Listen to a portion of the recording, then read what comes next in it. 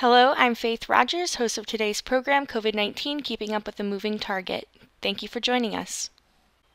This activity is jointly provided by the Postgraduate Institute for Medicine, DKB Med, and the Institute for Johns Hopkins Nursing. Today's program is accredited for ANCC, AAPA, and AMA-PRA Category 1 credits. Please visit our website for complete CE information.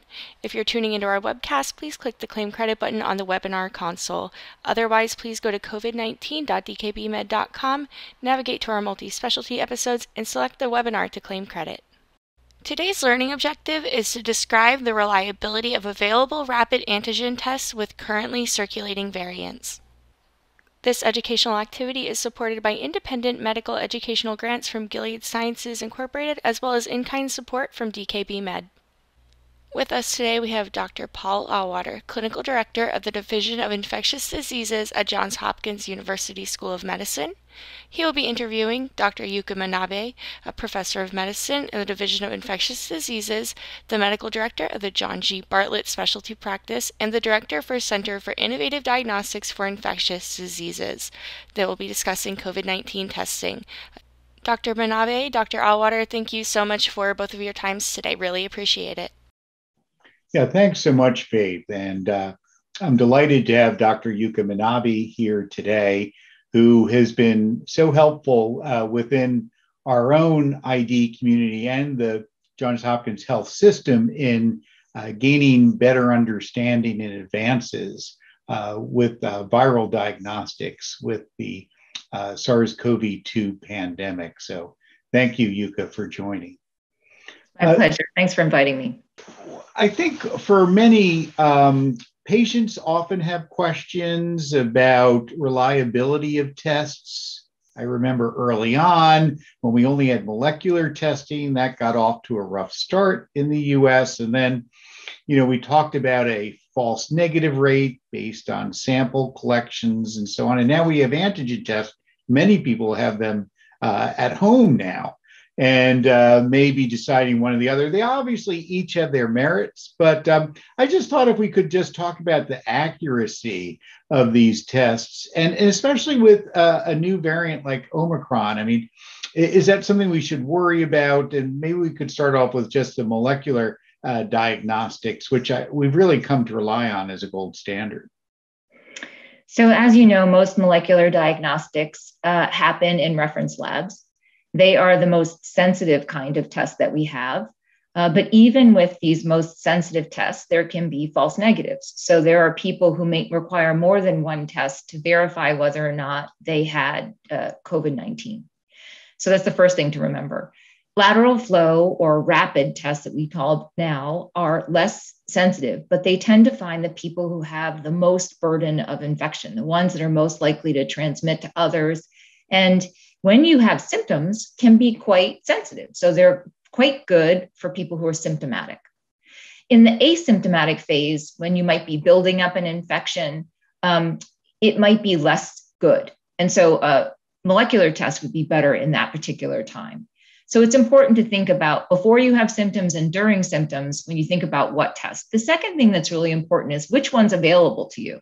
So it's nice to talk about molecular tests and rapid tests, but if you don't have those available to you, then it's not really part of your, a way for you to figure out what your status is. So with molecular tests, because they go to a reference lab and a whole bunch of them could get done at one time, they tend to they're more scalable. So we can do thousands of tests, even in a day at certain facilities. Whereas, as you know, a rapid test, though fast, 15 minutes, you get a result, you only get one result. So it depends on what you're trying to achieve. If you're screening a whole classroom, it may not be very good to do rapid tests. So the second one is, one is speed, another one is availability, and then this one has to do with scale, like how many you want to do at once. So there are different considerations. I think most of us think we're an individual, we're not thinking about public health, but if we had a public health eye, we might choose differently than if we were just thinking about our own testing. Yeah, I think you make some excellent points. And even on a practical basis, one overarching concept here in March of 2020 is Maryland now has among the lowest rates of apparent active SARS-CoV-2 infection in our communities. And how does that play into the reliability of either the molecular or the antigen tests as rates fall, and perhaps we have more influenza or other viruses circulating? So as rates fall, the likelihood of having a false positive test increases. And that's just the reality. During Omicron, when there was a huge number of cases in late December, early January, if you had a positive test, it probably really was positive because there was so much of it circulating.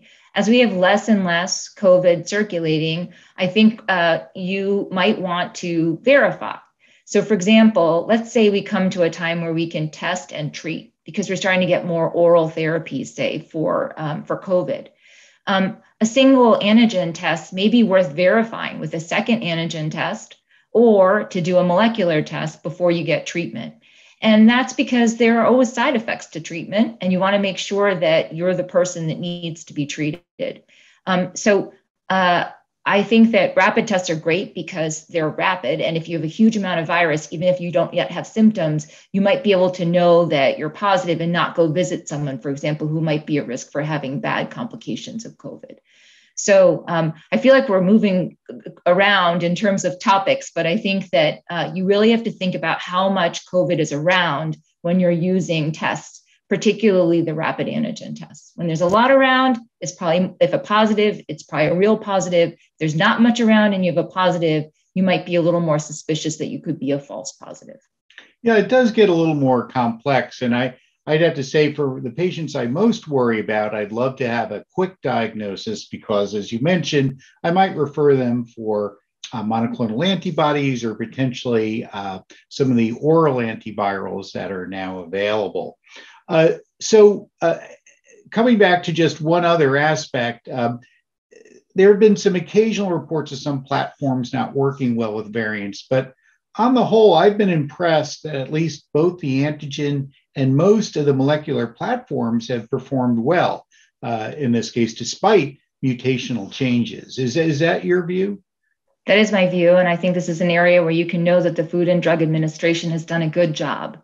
They care deeply about making sure that the tests that we have will detect the variants that are circulating. And so there have been a few reports that they have put out warning users about tests that may not be picking up variants of concern that are currently circulating.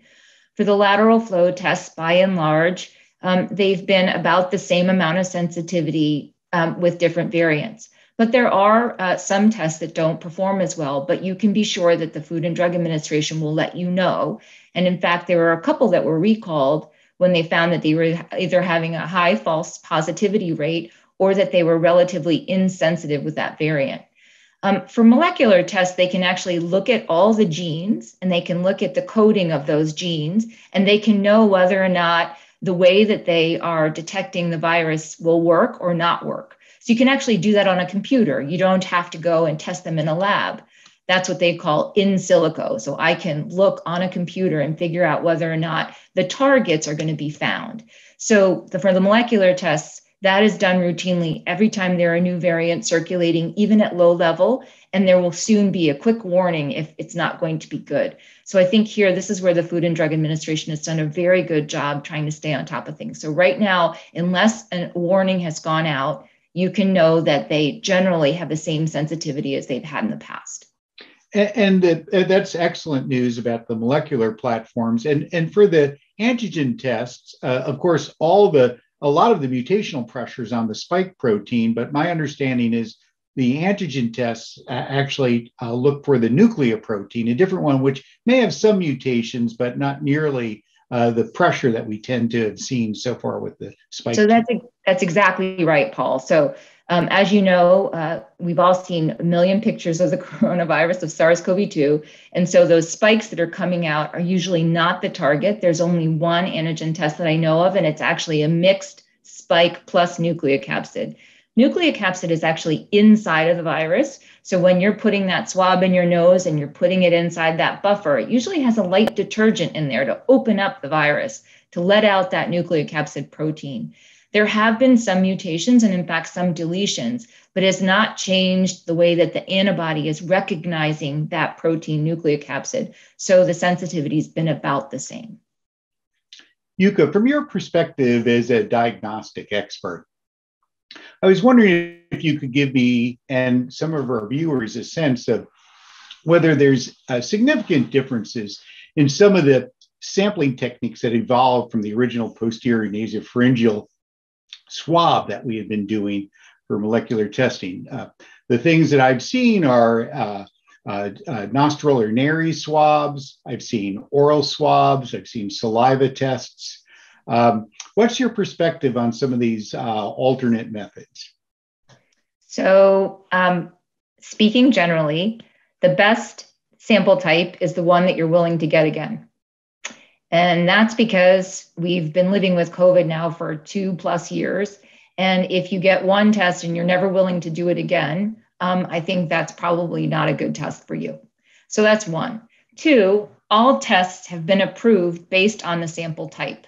So you can look in the package insert and it will tell you what sample types it's been approved to be used for. And that's important because that's the data on which it got approved. So you could try a different sample type, but there's no assurance that you using a different sample type will work the same with that test. So that's the second important thing. If you want to sort of step back a little and think a little bit more scientifically about it, samples that come from the back in the nasopharynx probably have the best sensitivity because there's a lot of virus back there. As you move forward in the nose, we find that it's less sensitive. But we all know that getting a nasal swab is a lot easier than getting a nasopharyngeal swab, which goes way back and can sometimes be uncomfortable, especially if it's done improperly. And so we've all heard stories, and there's certainly been in the media of people getting very uncomfortable nasopharyngeal swabs. So again, the best test is the one that you're willing to get again. So the ones that are kind of in the middle or in the front, you might consider blowing your nose first. I always tell people there's a few sample kits that say blow your nose first because you might want to bring something in the back towards the front and you're still using the test properly. There was a time during Omicron where everyone said swab your throat. Well, that might make sense. It made sense because sometimes the virus can be back there, but that's also not the sample type that was approved with that kit. So one thing that has been interesting, though, I do think that the saliva sample type is a very good one for surveillance. And that's because there have been several studies to show that sometimes the saliva might go positive a few days earlier than a nasopharyngeal swab. So if you're doing molecular testing and you're doing a molecular test that's been approved on saliva, that's been a very nice way to surveil. So as you know, at Johns Hopkins, that's what we use to surveil and staff. And that's been very useful because you might find people early in infection before they have a chance to transmit it to others. So that's one perhaps nuance that might be interesting. But in general, people don't give salivary samples. They tend to get, that's like spit that you've allowed to sort of pool in your mouth and you put it into a cup. Most people are doing nasal swabs. Yeah, and Yuka, speaking of the reliability of these tests, most have been approved on a rather limited data set under emergency use authorization by the FDA. And of course, and I'm sure you're familiar, and many of us, with FDA approval of these tests. Are these moving ahead? Are we going to see these approved so they can be used even when the public health emergency might not be declared? I worry a little bit because technically, we're not supposed to use anything under emergency use if the public health emergency is done away with. So that's a really interesting point. Very few have moved on to what we call 510K clearance. And so that would be a full-on clinical study that was large enough that they would give full clearance at any time, not as the emergency use authorized ones are. So for right now, they are going to give some lead time to companies to tell them, to warn them. I think the difficult thing is to get enough people between now and then, given the low rates of COVID, might be more difficult for people to achieve 510K clearance. What a lot of companies are doing now is what we call multiplex. They're thinking into the future, and we don't just care about COVID, we care about, I have a respiratory syndrome. It could be COVID, it could be influenza, it could be RSV. And so what I'm seeing is many companies moving multiplex tests tests that look for more than one thing forward to try to get 510K clearance. So that way, what they're getting approved with the best kind of approval, which would be useful even during not a public health emergency, would have all of the things that we worry about, or at least the treatable ones in that combination test. And that's what I'm seeing. So a lot of people are moving forward with 510K clearance or this FDA category for a combination kind of test. And I think that makes a lot of sense, because I think that's the next era when we find that COVID is endemic. We see it, we'll see it every season. And maybe we'll see it in the off season too. I think we've yet to figure that out. But as that moves forward, we are going to want to know, was it influenza? And as you know, during Omicron period, an interesting thing happened. We had a lot of influenza, and then Omicron happened, and the amount of influenza went to almost zero. So it really outcompeted all the other respiratory viruses. That, or people went and put their masks back on, and so those viruses weren't transmitting as much. Right. Yeah, thanks. Those are great insights. Last topic, a complex one, but perhaps one or 2 points, serology. What do you find might be the practical role? People ask me, what level gives me protection? And I've commented that I know when you have very low or no antibodies, I'm very worried. So that's where we might use Evusheld and these sorts of things. Do you really see a routine use for serology, or is it just adequate to know at this point people's underlying health problems and anticipating who might not respond well to the vaccine and so on? I think that you've outlined the most important use case, which is if you don't have a very good B cell response, you don't have good humoral immunity, you're not making good antibody. We want to know that, because those people can have persistent virus. They just don't clear. They don't clear because they don't have the right response to clear. So that's the most important use case in my mind. Unfortunately, we've never been able to show, you can show roughly that people who have a really high antibody response tend to have the best neutralizing immune response. But when we measure a serology, we're not measuring the neutralizing immune response, the true protective response. And that's really just a rough correlation. It's not in the high 90s as we would hope. So we don't have a good, easy to measure correlate of the people who really have good neutralizing immunity. So I don't see that many uses for it. There might be times where you have somebody and you want to confirm that they had infections. Say they're having a big inflammatory response, they're still in the hospital, they never had a positive test, and you wanted to know whether they were really exposed and infected with SARS-CoV-2, then a serology might be useful. And in fact, I think the Infectious Disease Society of America has put that in its guidelines. And then the use case that you put out. The other thing that's hard is how long these antibody responses stay in a person is unclear. So even for population surveillance, like wanting to know what proportion of the population has been exposed to COVID, it's not that reliable. And so I think that the use cases even for that are sort of limited. And we also have to be aware a little bit about which test we're ordering, the spike antibody test or the nucleoprotein. Someone's been immunized, a recent infection, of course, the nucleoprotein is probably the antibody test you'd like, but that does wane faster. So I know my patients that are wondering, oh, do I have long haul COVID 6 months, 8 months, 9 months later? That's no longer really a reliable test. That's exactly right. And so remember, the anti-spike is what you're going to get if you were vaccinated. So I think if you wanted to know that you had a productive response to the vaccine, you could, but it no longer helps you differentiate people who are vaccinated versus those that were naturally infected. Exactly. Yuka, thank you so much. I mean, we've hit molecular antigen tests, some trends, serology, all in just a few minutes. Really want to thank you for lending your expertise and the information here that hopefully will help our patients, and stay tuned for the second part of our COVID-19 diagnostics program. Well, thank you again to both of you for your time. We certainly do appreciate it. If you're tuning into our webcast, please click the Claim Credit button in the webinar console to attest for credit. Otherwise, please visit us at covid19.dkbmed.com.